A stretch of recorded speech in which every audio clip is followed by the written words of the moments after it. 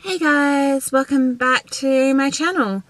Today it's going to be slightly different. My wife and I are heading down to Freo to hunt down some secondhand books that are going to be very cheap. So we're going to do a challenge and we'll tell you more about that a little bit later. Hey guys, so we've finished doing the, this is my wife, Heather from the Lichen Project. So we chose 5 prompts initially. In the end we ended up swapping out 2 of those prompts because it was just almost impossible to find books that matched those prompts. So in the end we went with a tome. So what was the tome that I'm going to be reading, my love? It is Ancient Future, The Dark Age by Traci, Harding, which is a book 1 in a series. Look at that. She's gonna hate me for this. I got her Cross Stitch. Okay. By Diana Gabaldon. This guy, Diana Gabaldon, this has been redone as Outlander, the book, the TV and thing. But this is, my mum read this initially, so I know the story. So it's gonna be interesting. I've watched the TV and I want to kick Claire on the bum.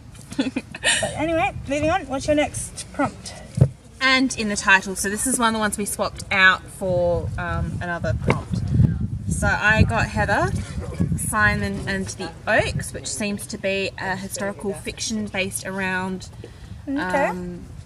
Hitler, but Hitler's victims. Okay, interesting.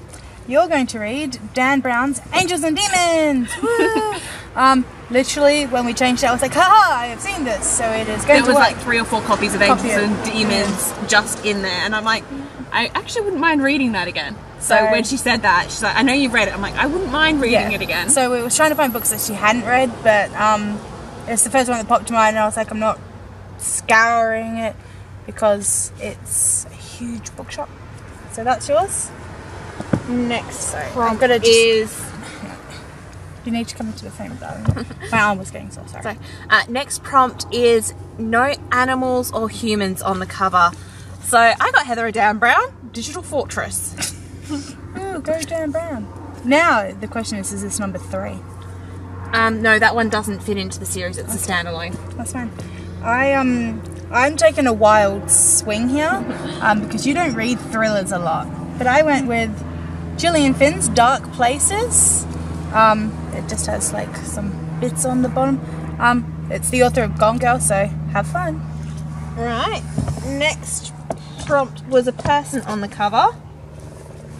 And for that, Charlaine Harris, Dead Until Dark.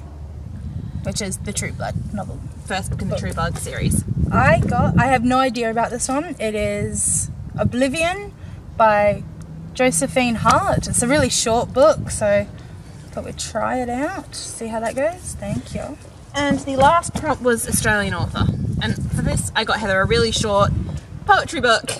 Ooh, Banjo Patterson's poetry.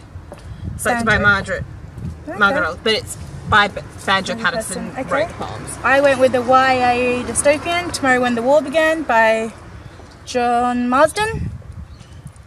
So, yeah. Oh, I was looking for that for you. Found it. That was about the only copy they had. Woo! So we will let you know how this goes. Bye! See you guys later.